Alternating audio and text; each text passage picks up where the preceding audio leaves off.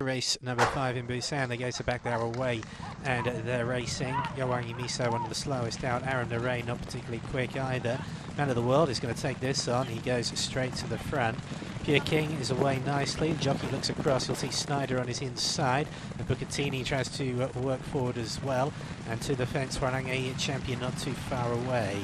Pure King will just drop back a little bit. He'll be one ahead of Clean Shot. He's going to settle centre of the pack. King Goliath has sort of found it in, but he's going to be caught 4 wide.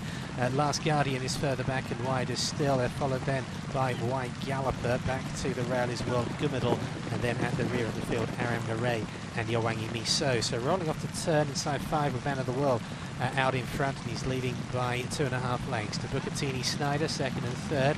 Pure King comes fourth with Warangi champion on the inside of King Goliath there in 5th and 6th. Next will come Clean Shot.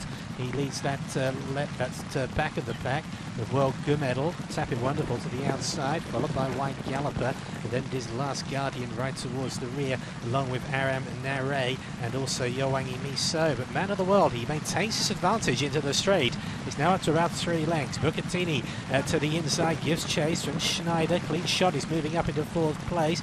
Not kicking on yet a Pure King or King Goliath. Past the 300 we go. Man of the World is still on top of it. He's now under big pressure. Bucatini is applying the most, and Bucatini just flashes by, and now he opens up a lead of his own. Clean Shot is travelling nicely. King Goliath and White Galloper on the inside as well, but it's Bucatini to take the spoils here. Bucatini will win it. It's going to be close for second between Clean Shot and White Galloper.